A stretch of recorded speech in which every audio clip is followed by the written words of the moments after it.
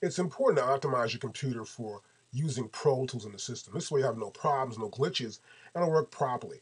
Now, if you're not too sure of what to do, you can read it in the PDF file that comes with your Pro Tools system as well. So the first thing to do is optimizing for my Mac is I want to make sure that I have everything ready to go. So I want to turn off a few items within the system. I want to make sure I have the configuration for my system preferences properly. Optimize my energy saver. Airport and Bluetooth should be off. Time machine, file networks, and file vault protection should be off.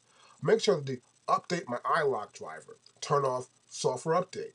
Additional optimizations can be disable spotlight index, disable sudden motion sensor, which can be used on a laptop. Now it's important to optimize all these items for use of Pro Tools on your system.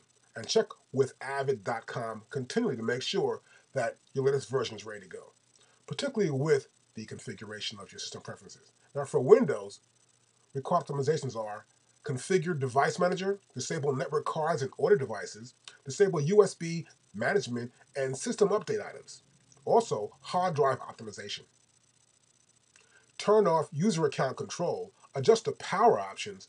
Option optimizations are adjusting processor scheduling and disable screensaver and adjust display performance. That's important.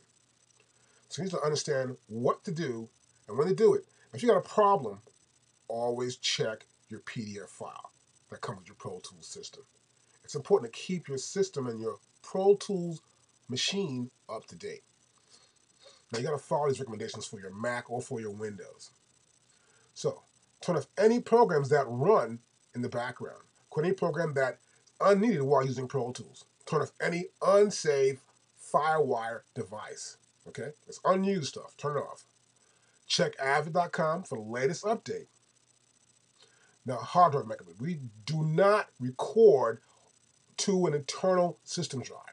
No, we don't. You got to record to an external hard drive. It's important. It's the best way to use Pro Tools. Use at least one external or a second internal drive to store audio data. Okay?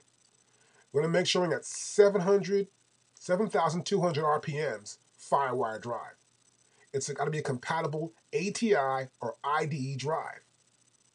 And check the Avid website to make sure you have the proper drive for your system.